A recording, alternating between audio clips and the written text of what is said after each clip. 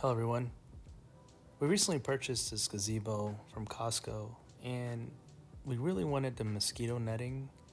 And once we figured out that the only option that was out there was almost $600, we decided to go a different route.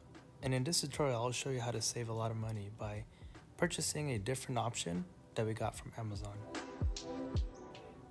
I was just a click away from finally purchasing the Yardistry one, but I just couldn't get over the fact that it only came in zipper type, and that wasn't going to work for us. If there was one thing we learned from our old gazebo, is that zipper is just not user-friendly at all.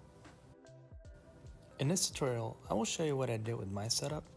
In my case, I only needed 3 different ways of getting in and out of the gazebo, shown here on this representation with the bright white lines.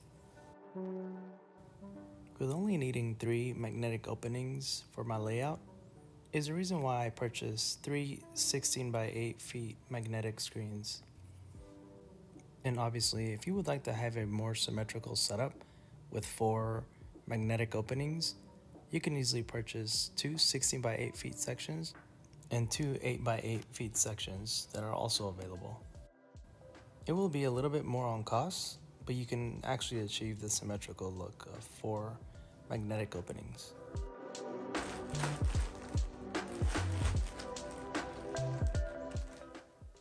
As you can see here, each kit will consist of the fiberglass screen, a couple of storage belts, velcro, and also some thumbtacks for extra security when it comes to attaching the screen.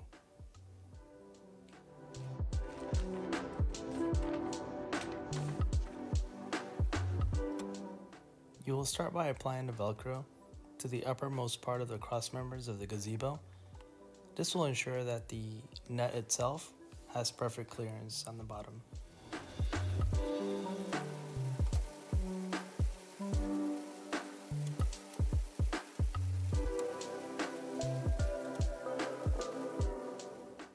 You will have plenty of velcro left over, so in case you mess up, there's nothing wrong with just cutting it and starting all over again.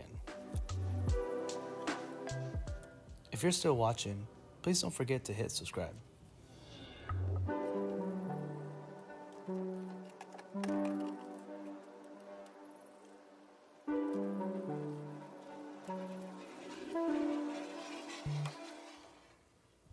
Once the velcro is installed, you will then apply the netting, and this process is very easy. Just keep track of where you want the magnetic openings to be.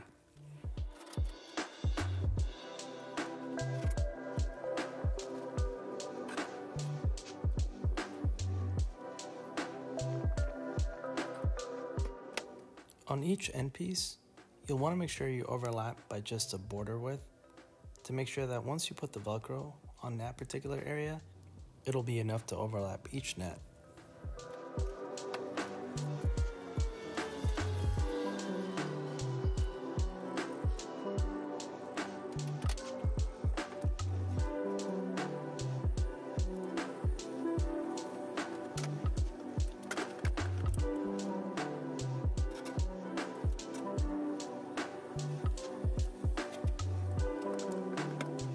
Since you will have an excess of netting, it is recommended that you bend at least 3.5 inches of netting at each column to keep it aesthetically pleasing.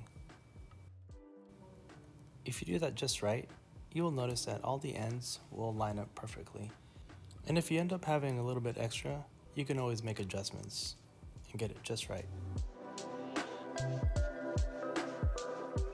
Once you're happy with how the netting is laid out, you can then add the smaller strip of velcro to all the end pieces and basically close them together.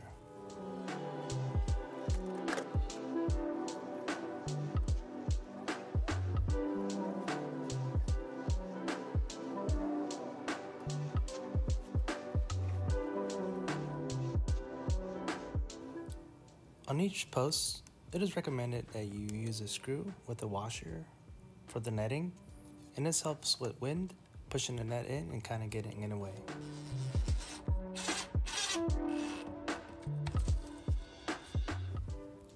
And once you're done, you can then test out the best part of this particular setup, No more zippers and only retractable magnetic openings.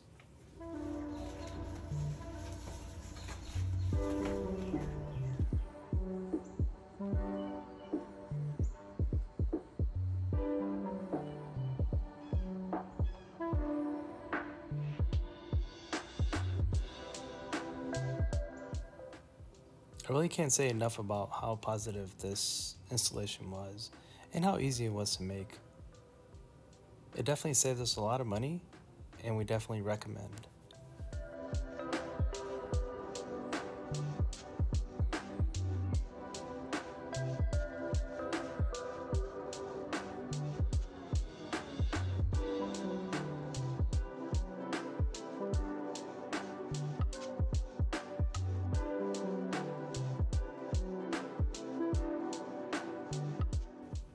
When it comes to storage, you can use the belt straps that come with the kit, or since it is Velcro, you can always just temporarily remove it out of the way.